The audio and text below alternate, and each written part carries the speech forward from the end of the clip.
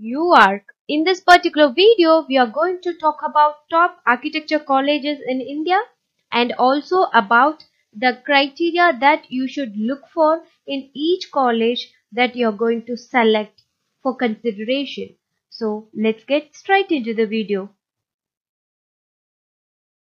Talking about ranking of any colleges in India, then definitely we have to talk about this particular ranking is NIRF ranking. What is this? This is National Institutional Ranking Framework.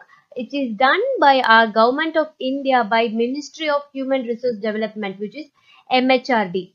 So we have to consider this particular ranking. It is done by our government, so it is very authenticate. And let's talk about the parameters that our government of India consider for giving the rank of each colleges. So let's get started about parameter number 1. So first parameter that they are considering is teaching, learning and resources. So here they have four main parameters. They are taking the student strength, including doctoral students, which is they are doing, PhD students they are taking into account. They are taking main important thing as faculty students ratio. So for each student, what is the number of faculties there? Maybe it is for 20 students, one faculty, like that. It is a ratio of faculty versus student. It is very important. And third thing, they are talking about faculty's qualifications and their experience. So see, faculties with PhD or equivalent and experience is what they are considering as third thing. So this is also very important for a college to have faculties who have more knowledge and experience as well.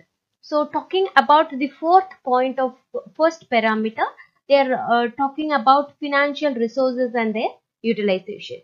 So these four things are considered in first parameter, which is called teaching, learning and resources.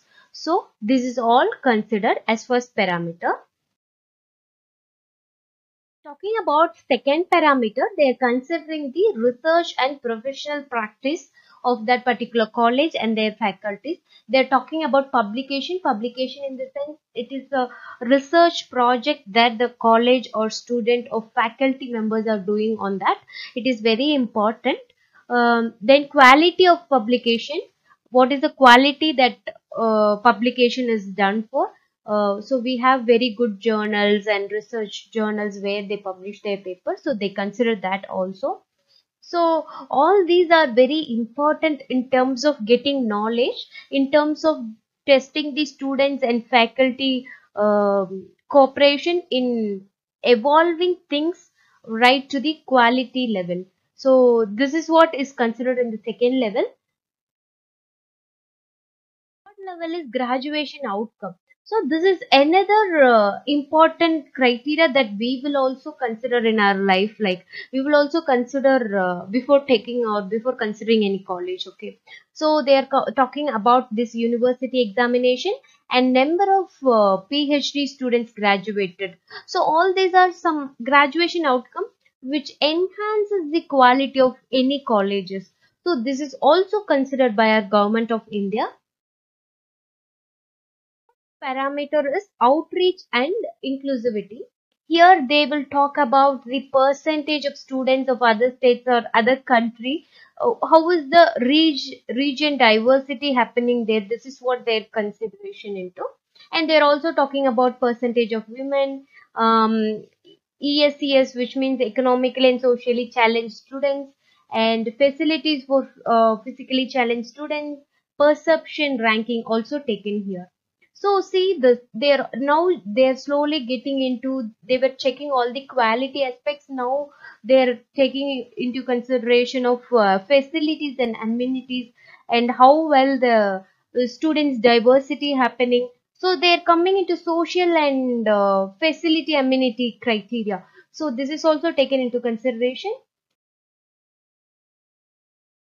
Let's talk about our final parameter, which is peer perception. Academic peers and employers are given a detailed survey about the college and various aspects are considered in this survey.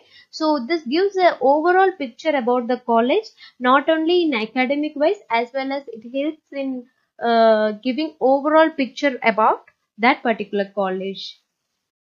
These five parameters are very important for us to consider a college. So most of the information may not be available to us. So our government of India takes a very good responsibility in figuring out the best college. Especially there is a special column for architecture. So they have figured out 20 best architecture colleges and they have ranked from 1 to 20. So let's see all the colleges and their eligibility and admission criteria now. Let's get started.